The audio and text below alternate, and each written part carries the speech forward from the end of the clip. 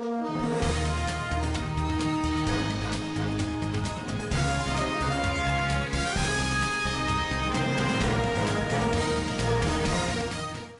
Liberation War soldiers claimed that under the late Robert Mugabe's leadership, they were now experiencing greater levels of poverty. Andries Mathabila, the leader of the new war veterans, claims that during Emmerson Mnangagwa's administration, their well-being declined. Mathabila promised to discuss this matter with President Emmerson Mnangagwa. Mathabila criticized how the nation's riches was being distributed to a small number of people while the sacrifices made during Zimbabwe's liberation struggle were being disregarded.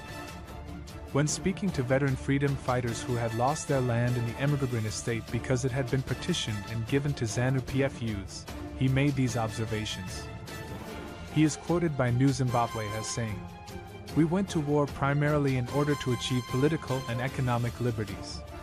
We are no longer appreciated because we are veterans. Our lives have gotten worse. And occasionally you genuinely wonder why you went to war. Only a small number of individuals in our country are benefiting from its wealth. Farms with title documents are something we aspire to. Veterans of war shouldn't reside in colonial-era black-only villages or other rural communities. Let it be by choice if they choose to remain there. We want every veteran of war to own at least an A2 farm. We intend to speak with Mnangagwa about our well-being."